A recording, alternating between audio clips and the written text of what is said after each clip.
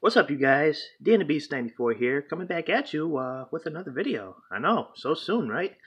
But I had an interesting topic that browsed my mind last night, and I figured, why not incorporate it into a video? Matter of fact, why not make it a tag video? So I'm tagging four people: MarkBoy316, the Rick Del Santo, um, Whitestoner420, and the Relaxing Ghost. If any of you other guys are interested in doing this video, by all means, feel free to do so. So this video, if you were a manager and you had a chance to pick 5 people for your own Survivor Series team, who would those 5 people be? Why? And what would your Survivor Series team name be? Well, I already got my Survivor Series team, the name at least, the Kingdom Hearts. And I'm going to name the 5 people right off the back right now. First person that comes to mind is the late great Owen Hart. He's going to be the captain of this team. Why? Obviously, you guys know why, because he's my favorite superstar of all time.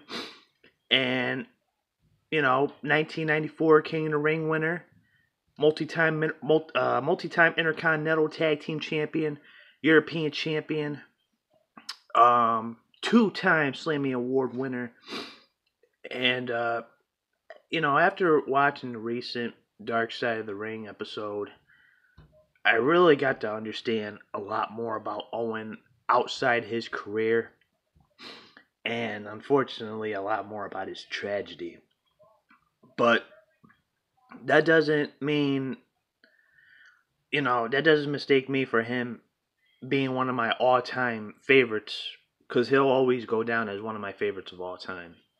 So he'll definitely lead the charge for my Survivor Series team.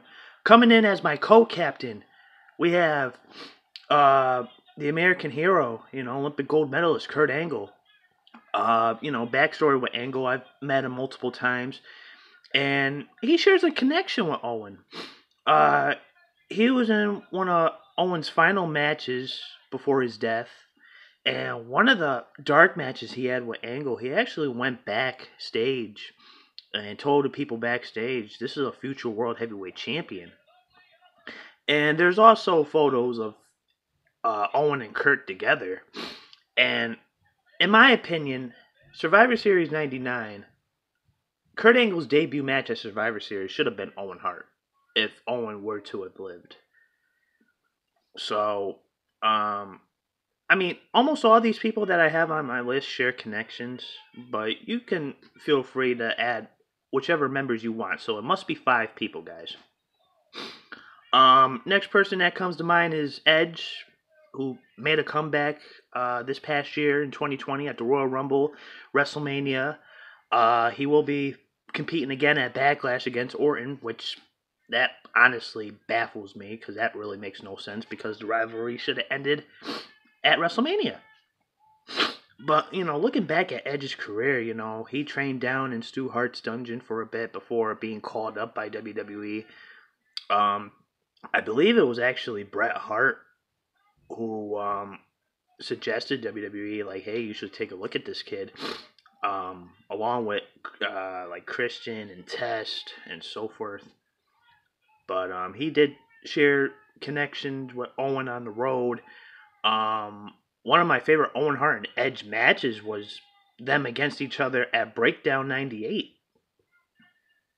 So definitely add Edge to my team here, just because, he's overcome so much.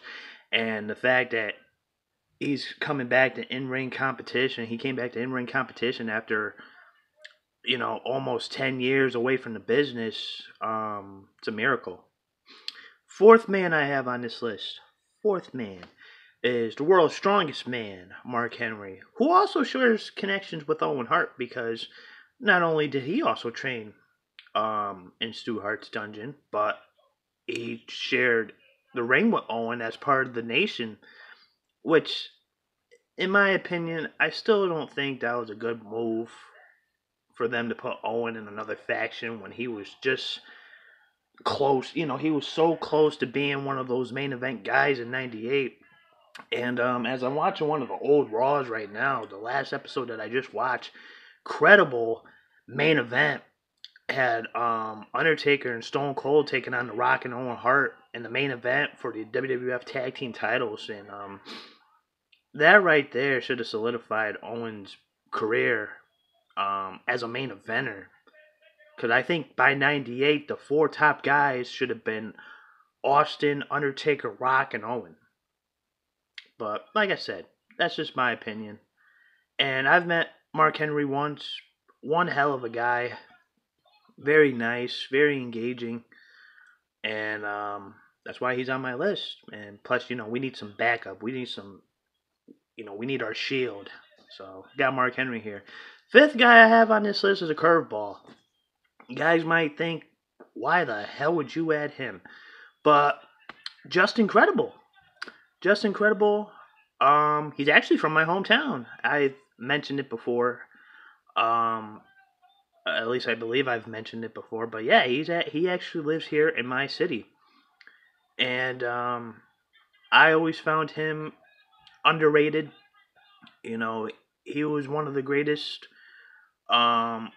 superstars in ECW, former ECW champion, and the dude just packs a lot of charisma. And the fact that he really didn't go anywhere in the WWE, I mean, it kind of doesn't shock me, but at the same time, it's always nice to see somebody from your hometown doing something big, which, incorporates the message that anything's possible and you can do anything you put your mind to. So that's why Just Incredible is on this list. Those are my 5 guys. For those of you who are tagged, good luck. I'm be very happy to see who you guys add to your list. Should be interesting. Just don't forget, it's 5 guys, and you must have a backup reason for why you are choosing those 5 guys, and you must have a Survivor Series team name, or Survivor Series team name. So mine is the Kingdom Hearts. Obviously, that's kind of a reference to the Kingdom Hearts video game, but obviously I'm incorporating Heart's last name the way it's spelt. So hopefully you guys enjoyed this video. Let me know what you guys think about this. Was this an interesting video? Was this an interesting topic? Yeah, I'm just going to keep them coming, guys. And until next time, Dan the Beast 94, signing off.